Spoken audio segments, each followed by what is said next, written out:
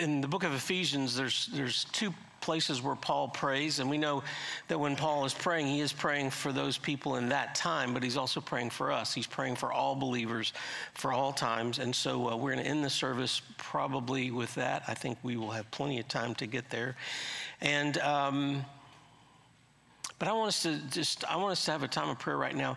So those of you who don't know, we have a cross back there in the corner, and we have prayer warriors who kind of watch that cross. So if at any point during the service, if you have a spiritual need, a physical need, that you just need somebody to pray with you, if you just want to go back there, there's anointing oil there, and we would love for you to go back there, and someone will come join you. But I want us to just pray right now. So if you are here this morning, and I just have my head bowed and eyes closed, you can do the same or not. But if you're here this morning and you need some type of physical healing, you need some type of, you need God in a way that only God can do, then I just pray that you just raise your hand. Or if it's for somebody in your immediate family, that you do that. So God, I'm not looking because I'm not the one who brings miracle. I'm not the one who brings healing. I'm not the one who brings any of that. It's you. And we pray right now in the name of Jesus, that name that is above every name, by whose stripes we are healed, by whose death on the cross we are raised to newness in life. We pray in the name of Jesus that every hand that is raised and every need that is represented, that you would touch it as only you can. And there is nothing impossible for you. There's nothing that is beyond your ability. There's nothing beyond your reach. And there's no one here that is beyond your care. So I pray right now in the name of Jesus that you would do the work that only you can do. And that, God, you would be glorified and lifted up by the way that you meet our needs beyond what we can think or ask or imagine. We just thank you in Jesus' name. Amen. Amen. So here we are. We're in Ephesians chapter 3.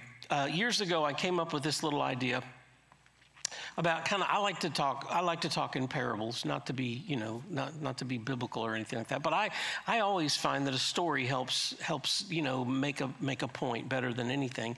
And I came up with this idea years and years and years ago. And it's about, imagine that you work for a family-owned restaurant. It's not a chain, it's a family-owned restaurant. You work for a family-owned restaurant. You're a server there. You get paid to be there. You get paid to wait on tables. You get paid to fulfill orders. Sometimes you might be the one who sits people down. You might end up being the one who cleans up the table. You might even do dishes or every once in a while. But basically, you're just an employee of that family-owned restaurant, okay? And so who do you work for? Well, you work for the owner of the restaurant.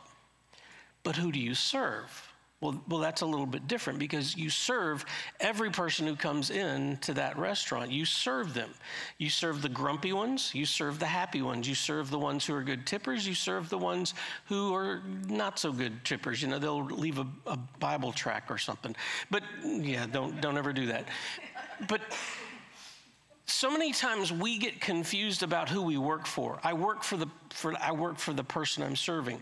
We serve those people because of the person we work for. And we work for the Lord. Why is that important? Well, because in this chapter, the very first thing that Paul's going to say is, I'm a prisoner of Jesus Christ. I'm not a prisoner of Rome. I'm not a prisoner of the religious officials of Israel. I'm a prisoner of Christ. He counted everything as unto the Lord. He never worked for somebody other than the Lord, even though he had different jobs, and we know that he was a tent maker and those other things. So when we talk about the fruit of the Spirit, and this tied in with like a devotion that I had this morning, the fruit of the Spirit and the gifts of the Spirit are not the same thing. The fruit of the Spirit is one thing that has a bunch of different categories, love, joy, peace, patience, kindness, goodness, faithfulness, gentleness, and self-control. It starts with love. And if you're good at loving, you find the rest of those kind of are way easier to do. And so we have these gifts that God has given each of us, and then there's the fruit of the Spirit that shows through because we're connecting with the Holy Spirit. When we start with that and we lead with love and we serve with love, it becomes a lot easier to do the things that God's called us to do. And so we know that Paul absolutely loved the people. Notice something Paul wrote, and this is in Colossians chapter 3.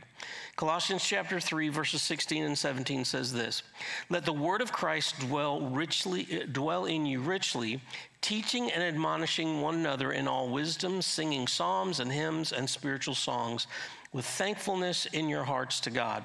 And whatever you do, in word or deed, do everything in the name of the Lord Jesus, giving thanks to God the Father through him."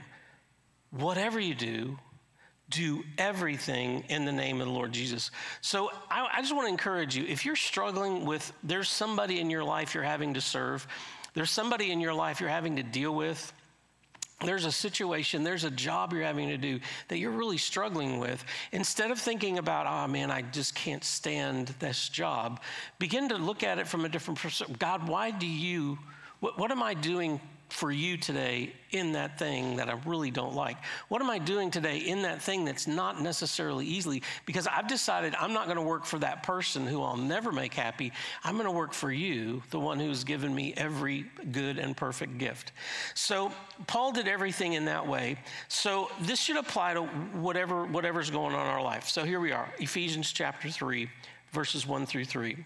"For this reason," okay, that should make you go, for what reason? "For this reason, I, Paul, a prisoner of Christ Jesus, on behalf of you Gentiles, assuming that you have heard of the stewardship of God's grace that was given to me for you, how the mystery was made known to me by revelation, as I have written briefly." Paul is saying, I'm a prisoner of Christ. But he said, for this reason. So we have to go back. What reason? This goes back to chapter 2. We looked at it last week. And I'll summarize. "So then you are no longer strangers and aliens, but you are fellow citizens with the saints and members of the household of God, so built on the foundation of the apostles and prophets, with Christ Jesus himself being the cornerstone, in whom the whole structure being joined together grows into a holy temple in the Lord. For that reason, I, Paul, a prisoner of Christ Jesus, on behalf of you Gentiles, assuming that you have heard the stewardship of God's grace that was given to me for you, how the mystery was made known to me by revelation, as I have written briefly." We talked about this last week. We are based on the cornerstone, Jesus Christ. That cornerstone will not be moved. There is nothing that can shake the cornerstone of Jesus Christ, and that's what we're implanted on. That we're standing on the firm foundation of Jesus Christ, right? That's really good news, because we see other people and their life is not built on the foundation of Jesus Christ as a cornerstone, and we know eventually they will crumble, because the foundation they're on is not secure. It is not sturdy.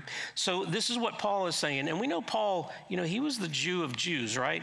And so it's right now it's his ministry, it's his mission to reach out to the Gentiles. We talked last week about, it's not about Jesus as coming to faith in Christ isn't about Gentiles becoming Jewish or Jewish people becoming Gentiles. It's about Jew and Gentiles becoming followers of Jesus Christ.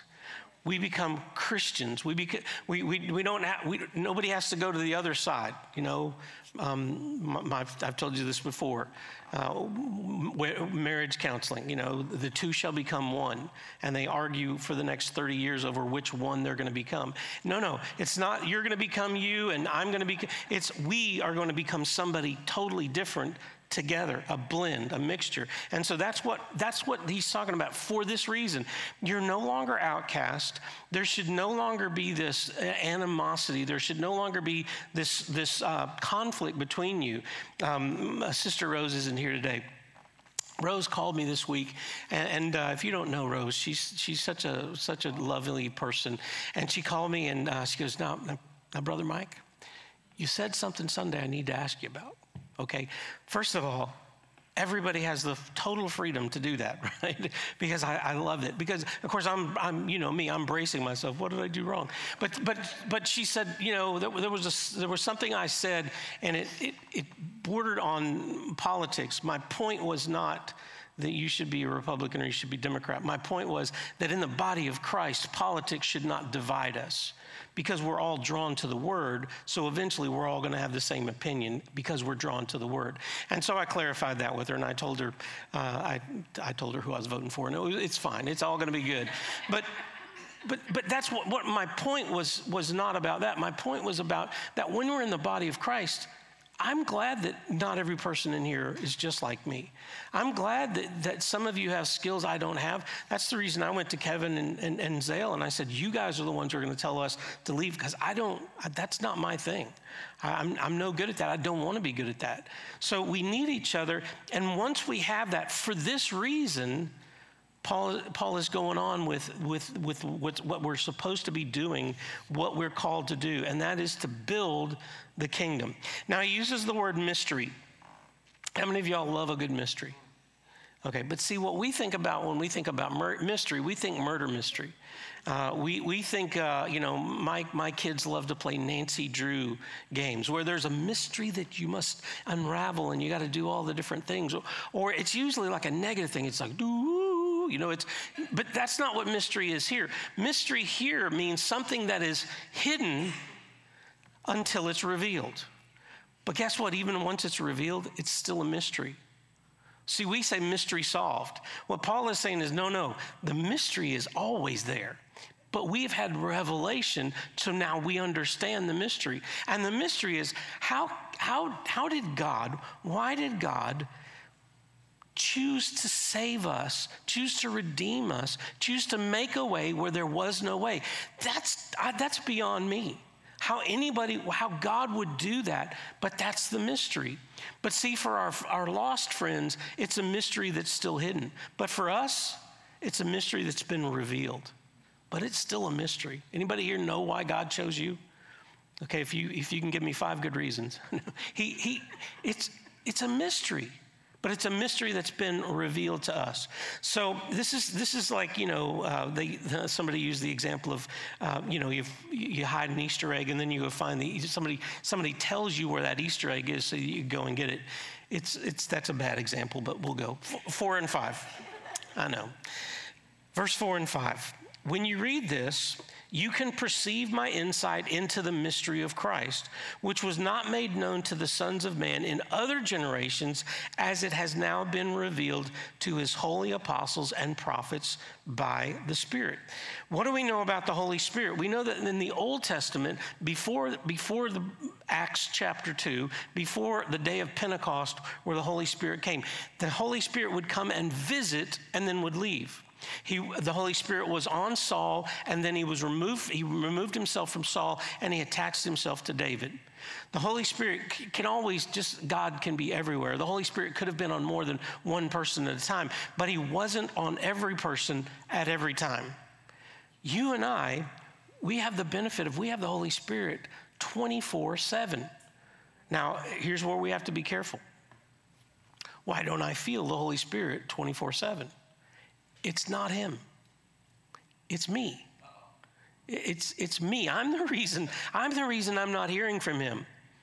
In our hour of darkness last night, Sally, we found our weather radio, you know, and we turned it on, and it's like there was no noise. I was like, oh no, maybe everybody's dead, and I don't know. And then I walked over and I realized she turned it on. She'd turned the volume way down. See, sometimes I turn the volume way down. I have a dream I'm going to share with you guys in a minute, but anyways, so past times, but now with the coming of Christ, with salvation, and now no longer the visitation, but the indwelling. The staying in us, we have the Holy Spirit. Verse 6, this mystery is that the Gentiles are fellow heirs, members of the same body, and partakers of the promise in Christ Jesus through the gospel. The Old Testament hinted at this, that that God was going to bring all nations, but they had a hard time. Wait, so if we're the favored, if we're the chosen people, and they are the chosen people, then how do these other people get in? But it's always been there, but now it's undeniable. Paul is saying what Christ has done makes it undeniable that it's not just now for the Jew, it is also for the Gentile. And most of us in this room, that's us. And aren't you glad that we're invited in? Verse 7, of this gospel, I was made a minister according to the gift of God's grace, which was given to me by the working of his power. The two words, working and power. Working, it's energy. Power, it's the word we get dynamite from. If we have the Holy Spirit in us, we should be people of energy and power. Now, we can be laid back, that's fine, but you're still a laid back person who is full of energy and power. We are full of the Holy Spirit, and the Holy Spirit is full of energy and power. And I think that's one of the reasons early in my Christian life I was convinced I would not like Paul, because Paul seemed to me to be a person who was a little too full of energy and power. But we're all supposed to be filled with energy and power. That's how we do the thing that we're called to do. What should we look like if we are called by a spirit of energy and power? We should look energetic and powerful, not anemic, not lazy, but energy and power. Verse 8 through 10, to me, though I am the very least of all the saints, this grace was given to preach to the Gentiles the unsearchable riches of Christ, and to bring to light for everyone what is the plan of the mystery hidden for ages of God, who created all things, so that through the church, the manifold wisdom of God might now be made known to the rulers and authorities in the heavenly places. Paul says, I'm humble. I'm humbly proclaiming the best news there ever was. It's like, I'm modestly going to say, I have the greatest thing ever. I mean, do you see kind of because he knew it wasn't about him. He was what? He was the Jew of Jews. He was the cream of the crop. He was the best of the best. And yet he labeled himself as the least of all. But I got the best news of everybody. And that is that Gentiles now are going to be part, and that the church is going to have the manifold wisdom of God and is going to make that known in heavenly places. Preach the unsearchable riches of Jesus. Bring to light everyone the mystery from the God of all creation, so that the church would make known to rulers and authorities God. That's pretty good. That's a pretty good assignment. Verse 11 and 12.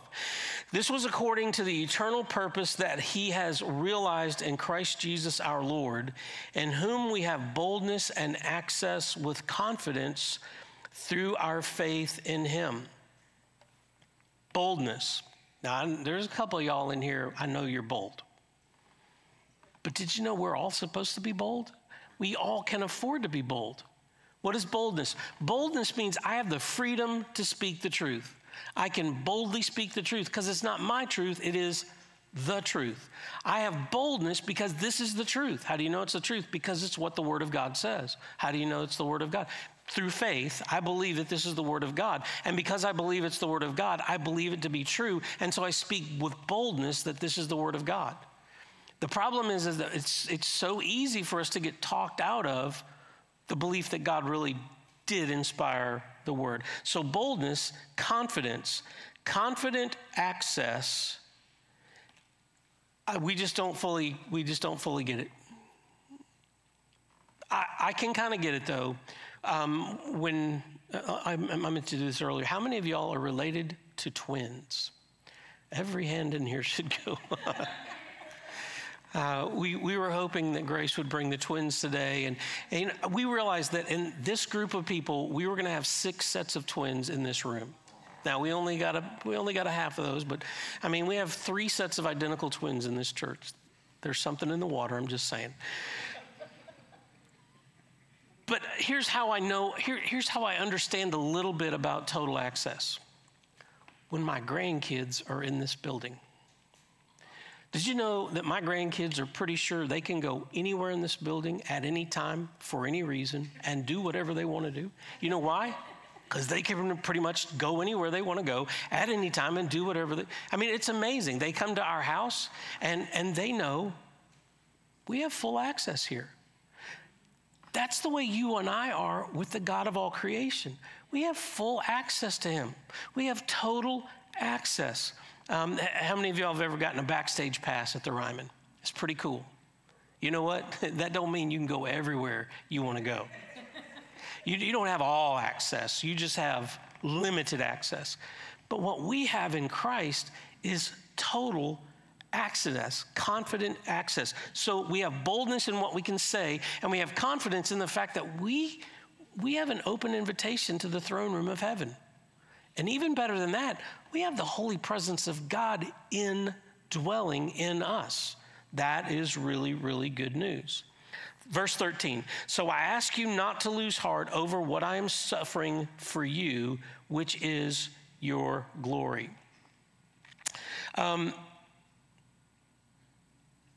There are people who are suffering all over the world specifically because they're Christians. I saw just yesterday, there's a couple, Davy and Natalie Lloyd.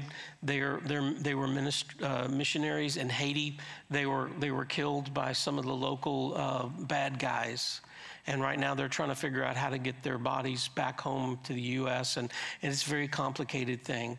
And so we think, well, that's kind of an extreme. It's not really an extreme. It's happening all over the world. It isn't happening in the United States yet, but it is happening. But how many of y'all suffer every day because of your stance for Christ? In some way, we have people coming against us. We have to suffer.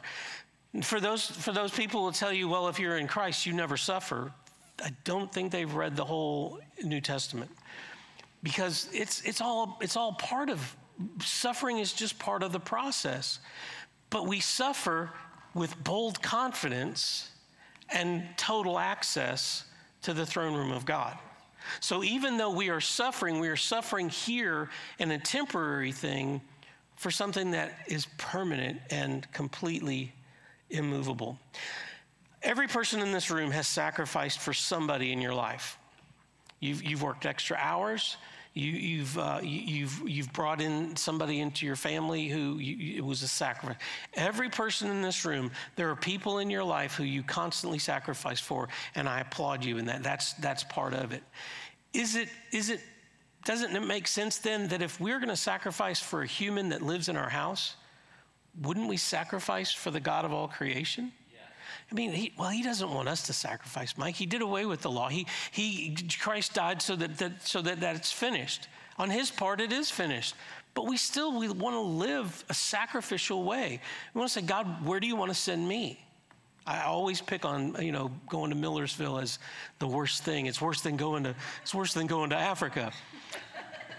Whatever it is God wants you to sacrifice, whatever sacrifice God wants for you, is it too much, knowing that you have boldness and confidence and total access? So this is where we get to that second prayer. And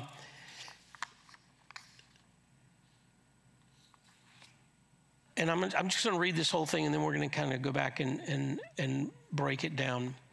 So the prayer is from verse 14 through verse 19. For this reason, I bow my knees before the Lord, from whom every family in heaven and on earth is named, that according to the riches of his glory, he may grant you to be strengthened with power through his Spirit in your inner being, so that Christ may dwell in your heart through faith, that you, being rooted and grounded in love, may have strength to comprehend with all the saints what is the breadth and length and height and depth, and to know the love of Christ that surpasses knowledge, that you may be filled with all the fullness of God. Anybody want that prayer prayed over them? I can't think of anything he left out. I mean, there's his riches, not my riches, his riches, not the riches of the world, his riches, not the richest man in the world, his riches, which are beyond anything, that Christ may dwell in our hearts, that we are going to be rooted and grounded in love. Have you ever tried to pull up that one thing and it's like, man, this root is deep. Just cut it off and we'll deal with it again. We're rooted and guess what? It's not, we're rooted to him. He's rooted to us. He's the one holding on. We're not holding on. So that's to me, the strength to comprehend. Why would we need strength to comprehend something? Because it is so big. It's so big, you got to have strength to carry, to comprehend the love of God. You got to be strong to carry that, you know? I mean, and what does he say? He says the breadth, the length, the height, the depth. That's every part of it. We get to carry all of that, to understand that. The surpassed knowledge that you will be filled to the fullness of God. Now we see where verse 7, where his dynamic energy comes from, because Paul gets this. Because Paul understands this, that's the reason he has dynamic energy. Why wouldn't you? Look, I'm walking around all day, and I got everything that he just prayed for me to have. I can be bold. I can be dynamic. I can be energetic.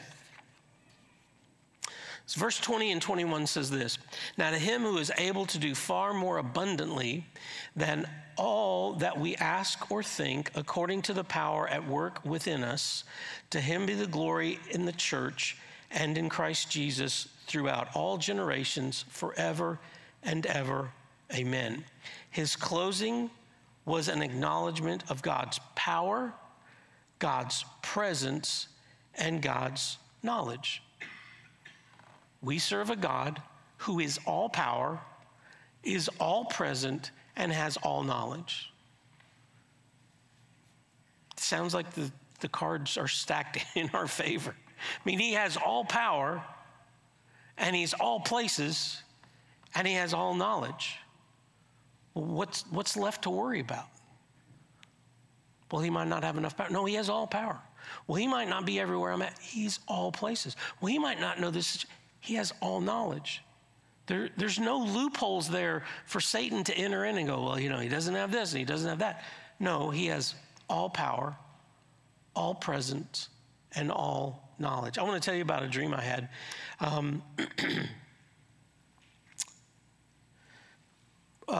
I've been praying for you guys and for myself that we would have more dreams and visions, because the Bible says as we get closer and closer to Christ's return, we're going to have dreams and visions. So I'm just thinking, well, if I pray for dreams and visions, doesn't that hurry Christ up? I don't think it actually works that way. But I do know that we want to be a people who are completely aware. And if the Holy Spirit is in us and he's talking to us, then you know, dreams and visions are kind of a normal thing. And so the dream and vision, the dream that I had, and I don't always dream, but Sally said I was like really very restless.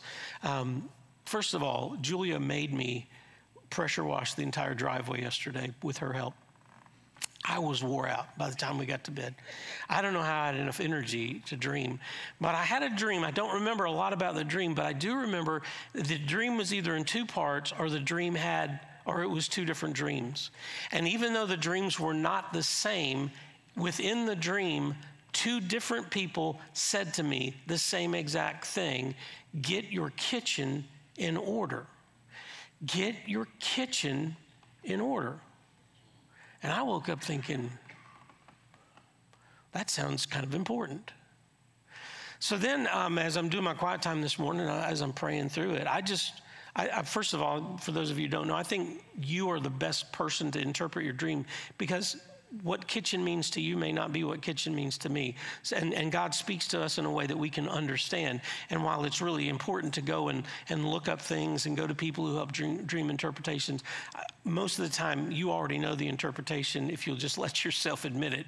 But I'm sitting there thinking, what do I think about the kitchen? To me, kitchen is where the meals are. That's where the meals are prepared. The kitchen is where you eat.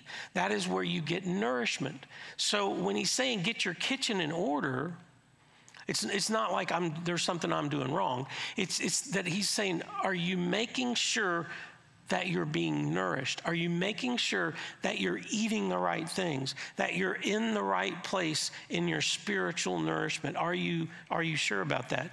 So I did look it up on the internet. A longing for connection and a need to feel grounded is one of the interpretations that they give. The dreamers' need for emotional and spiritual nourishment. Okay, so that's kind of what the internet says is a description for that. But how I walked away from it is, what do I eat most of the time for my spirit? Well, because I'm a professional. I'm supposed to read my Bible every day. I do that, okay? I prepare for these messages, and I try to do stuff beyond that. But just to be honest about you and about me, if we were to count the time that we spend in the Word and in the Lord as our meat, and the time that we spend on Facebook as our desserts, how many diabetics... I just was really convicted about this. It's like, okay, so I have all this good, nutritious nourishment available to me, but in my own mind, I'm like, but I much prefer this stuff over here. So I just say this as a way of encouragement for all of us. If you're struggling to feel the presence and power of if the Holy Spirit, if things that we can't even think or imagine are available to us, but we're not seeing them, could it be that we've become malnourished spiritually, where we're not spending the time nourishing ourselves in the things of the Lord? We're really very full of the other stuff, and there's nothing wrong with that in balance, but I think you get my point. So here's Paul's second prayer. And I just want to pray this over us. And then we're going to have a time of fellowship, prayer and fellowship, because I'm done. And something doesn't have to be eternal to be immortal. So I want to pray this over you, and I pray that you'd receive this. And then we're just going to, if you need prayer, we'll be back at the cross. Otherwise, don't rush the kids, because Jeremy and Brian and Nadine let me pray, and then, sorry. Paul's second prayer. If you would let me pray this over you, would you stand and just receive this?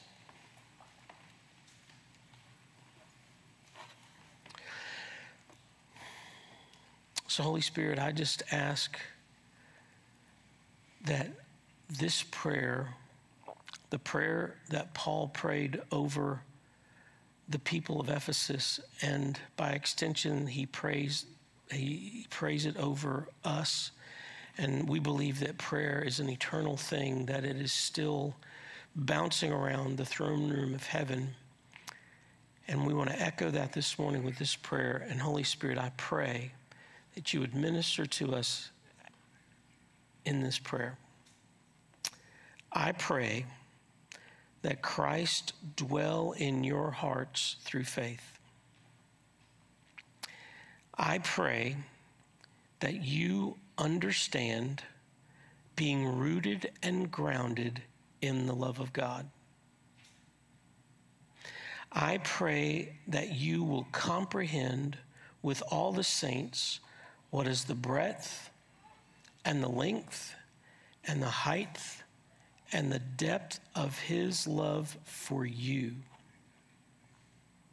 I pray that you experientially know the love of Christ as it surpasses theological knowledge. I pray this to him who is able to do far more abundantly than all we ask or think, according to the power at work within us. And to him be glory in the church and in Christ Jesus throughout all generations, forever and ever. Amen. Holy Spirit, we thank you. We pray that every day our minds would become a little more aware and a little more aware and a little more aware of how much you have done for us, how intimate you want our relationship to be, how much joy you find in being in our presence, and how much joy there is to find in being in your presence. And we know that there are so many things going on in our world. There are so many people struggling right now to stay in the faith, because the enemy is loud and consistent. But God, we are confident in whose we are. We are confident in your power, all power. We are confident in your presence, all presence. We are confident in your knowledge, all knowledge. We want to rest in that, and we want to serve out of that. We pray, Father God, that you would bless us. Holy Spirit, you bless us as we go into a time of fellowship. We love you. We thank you in Jesus' name. And all God's people said, amen. Amen. So as you're getting ready to do some fellowship, you'll notice outside where there's some cake.